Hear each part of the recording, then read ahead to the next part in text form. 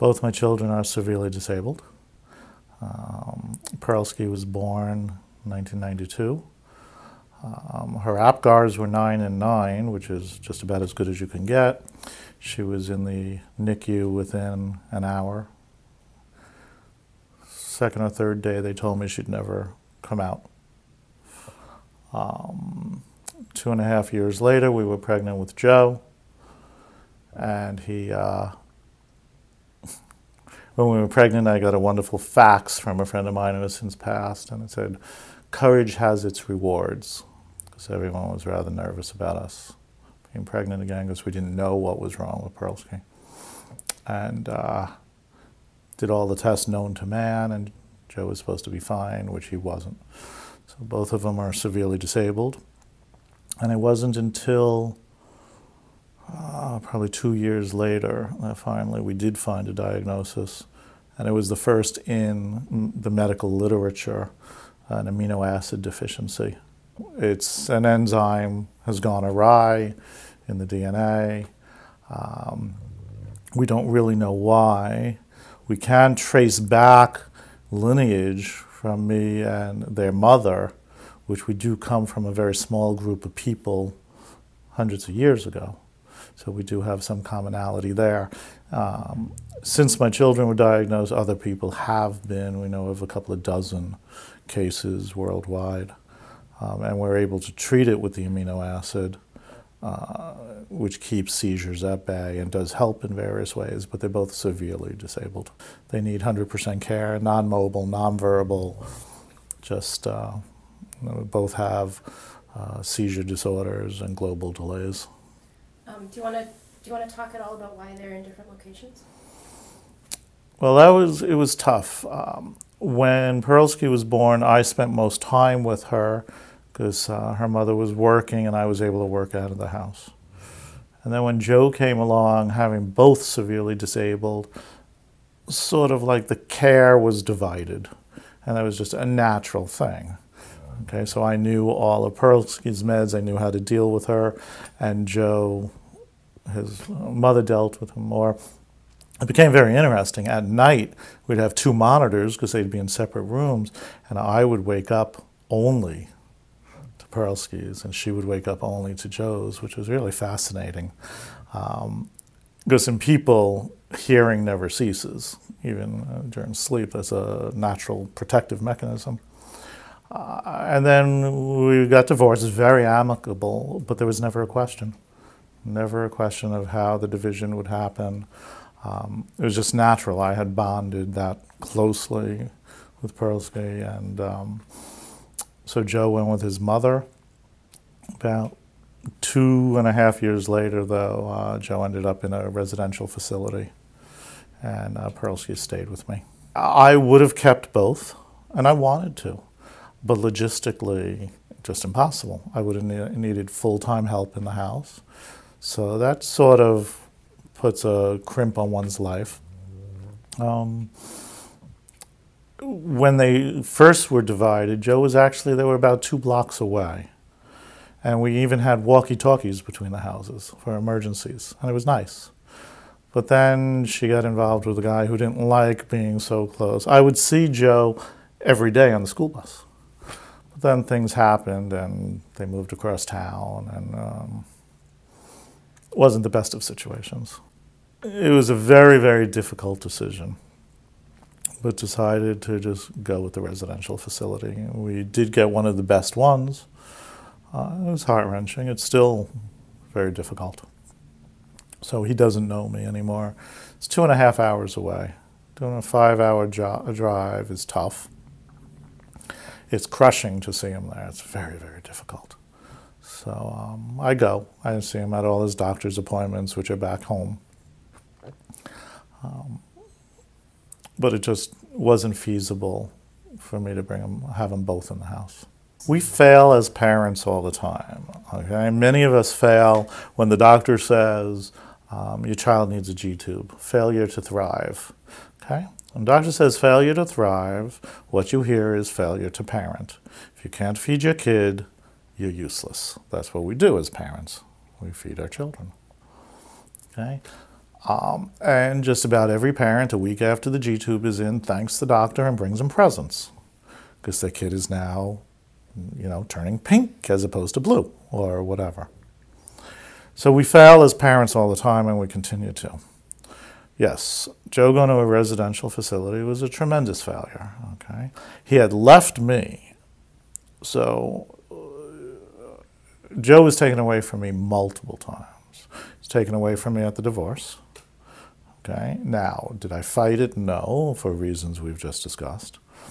He lived a couple of blocks away. I saw him every morning and every afternoon on the bus. I was able to walk there with Pearlsky. Then he was taken away from me, went across town. Saw him significantly less. Before that, it was twice a day at least. Then he went into a residential facility. Now, that choice was made because it was the best overall choice. It was not the best for me. Probably the best for his mother and the best for him. His mother fully rose to the occasion and became a wonderful mother to a disabled child who's in a full residential facility. Okay? You get the best of all worlds. It's like in any divorce, okay? The kids are no longer in a house with fighting, so a lot of fathers in a classical divorce where the mother has primary custody, the fathers have the kids every other weekend and every other night, and there's no fighting going along. Okay, they get the best, everyone's in a good mood, they have fun together, and it's easier. So it may not be the overall best situation. And when Joe went to a residential facility, in some ways, his mother was able to relax, didn't have the fears that come along with the setting of the sun at night. And I just dealt with it. I lost my son. But life is so overwhelming with Pearlsky that I sort of accept it. Makes it harder to see him. He has no idea who I am. It's tough. I'll have guilt and feel awful about it till, I'm dead and buried. I mean, there is no doubt about that. I don't have a son. Okay, it's, like I said, it's very difficult. Do I regret it? I don't know what life would be having both of them at home. I don't know how I would have survived that, even with full-time help. Full-time help comes and goes. Okay, how do I find a better half who would accept that? And that's tough. So, yeah, there's some guilt, not too much regret. It's a hard one to separate. I don't know what either one of them knows. Okay, and that we can talk about for hours. Okay, I have no idea if Pearlsky has the mind of a 3-month-old. She has the mind of a 21-year-old. Most likely the mind of a 5 or 6-year-old, which is scary because 5 and 6-year-olds are kind of smart. Okay. I've discussed this with other parents. There's quite often times where we just wish that they're really retarded. I really sometimes hope Hannah, Joe, Chris, Pearlsky, all of them have no clue what's going on. The thing that keeps me up sometimes at night, I don't obsess about it, but if it pops into my head, I'll be up all night. It scares me the most is running into her in heaven when she can talk. I don't want to hear it. I don't want to know what she says. Now everyone tells me, you're a great father. She'll say thank you. Her first words very well might, can I speak freely? Might be, fuck you, Dad. Very well might be. Might be thank you. May not be. Might be why. It's a question I got for other people. So I don't know what she knows. I don't know how she perceives the world. I don't know how Joe perceives the world. I believe there is something, okay? The problem is I'm a scientist, multiple degrees in science. I understand biology, I understand why there's life and life's created and everything else. I also understand religion. I understand there have been incidences with Perovsky that cannot be explained.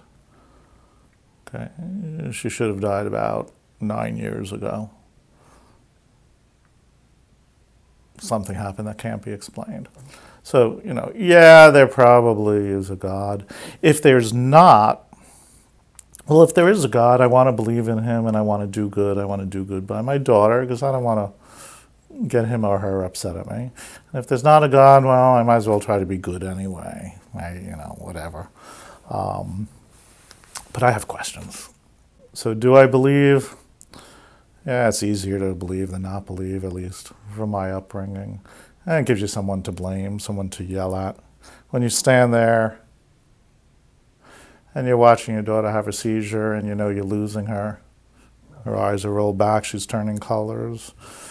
Are you alone in the room or are you there with your God? I don't like being alone. I cannot keep caring for Perovsky into my 70s and my 80s. I'm 55. I blew out a disc 2 years ago and I was bedridden for a month. There's going to have to be some point where she doesn't live at home. That's not as bad as what happens when I'm gone. That's a whole different story, but it's in the same genre. I do have the dream, and it's not really a pipe dream, to buy the house next door when Polly decides to move and sell it and turn it into a little residential home for the 3 or 4 of these children. That's a possibility. Yeah, I want her to live forever. The other thing that clergyman said, the God doesn't put on your plate gentleman, said that did make sense, and he said it like 19 years ago or something.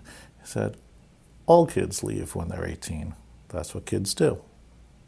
So there are times we need to remember the appropriateness. Okay, kids don't live at home. Now, yeah, they live on their own and she can't live on her own, but should she live at home? What about my life? You have to look at the mental health and the well-being of the entire family. That's important in all decisions with these kids throughout the years. Some of them are family decisions. Am I going to give her an extra dose of Benadryl tonight? Okay, or Valium? Is it moral, ethical, or are you doing it for the family? So, yes, I think about a residential facility for her. I think about it for about 6, 7 seconds, and then I get the thought out of my mind as soon as possible. I think about it as often as I think about what's going to happen when I die.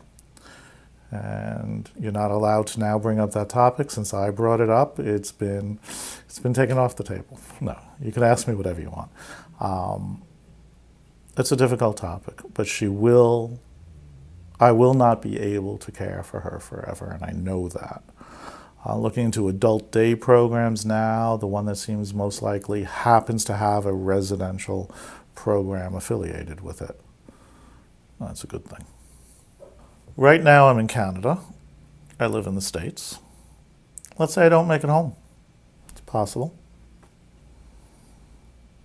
The only people that really know how to take care of Perovsky are her nannies, 2 or 3 of them that have complete other lives.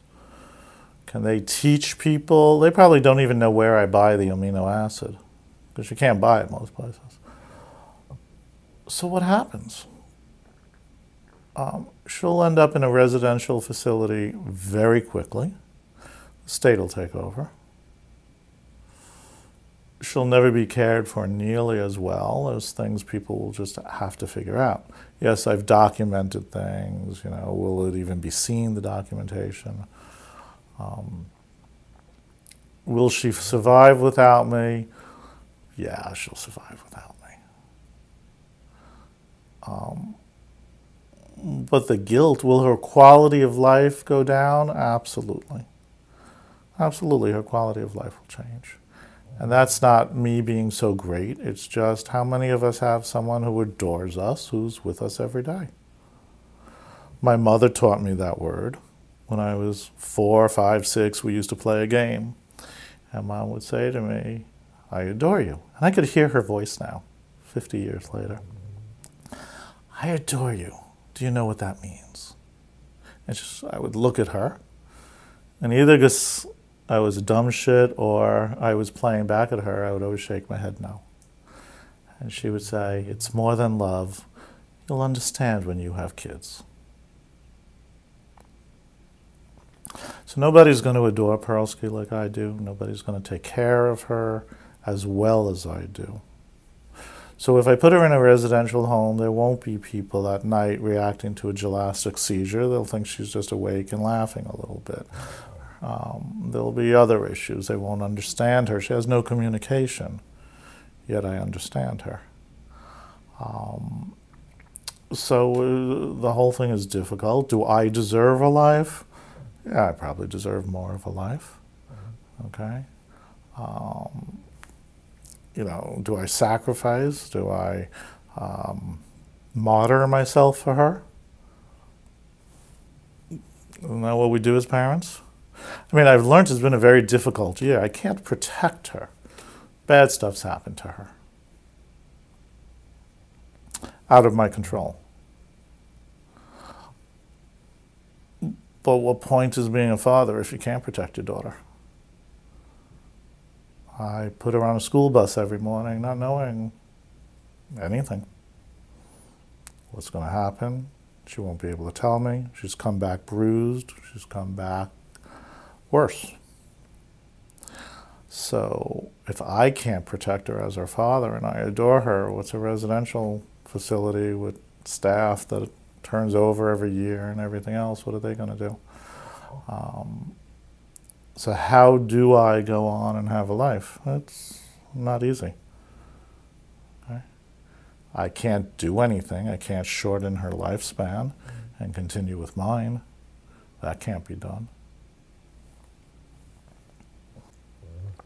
So we each define parenting.